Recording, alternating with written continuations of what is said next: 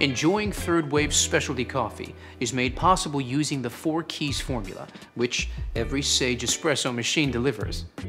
Key number 1, achieve a full-bodied coffee with rich and complex flavors, using the ideal dose of 18 to 22 grams of freshly ground beans.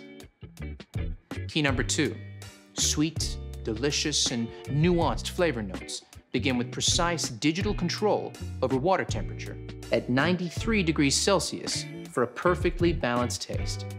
And key number 3 starts with low-pressure pre-infusion, followed by a high-pressure 9-bar extraction process delivered via our 15-bar Italian pump and overpressure valve. The 4th and final key is about getting that silky, velvety microfoam, only possible with high-pressure steam. See our Latte Art for Beginners video to find out more. Achieving the perfect espresso extraction is based on a number of factors you need to monitor and adjust regularly. Here's a barista to explain how it's done.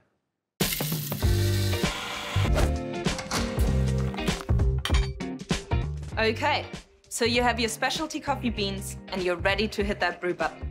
Let's take a closer look at some extraction results you might come across and what adjustments you need to make to consistently create that balanced espresso shot. Baristas call finding the optimal extraction dialing in. This is because it usually revolves around just adjusting the grind dial to get the right grind size. Ambient temperature, humidity, and age of the coffee all play a part in the optimal setting, and it can be tricky.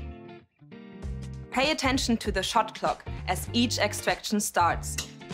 If your espresso is flowing too fast, it's under-extracted, and you'll need to decrease your grind size, making it finer for the next coffee you make. However, if it's flowing too slowly, it's over-extracted. So increase your grind size, making it coarser for your next coffee. Keep an eye on this each time you make a coffee for that perfectly balanced shot, just like this. Brilliant, Leo.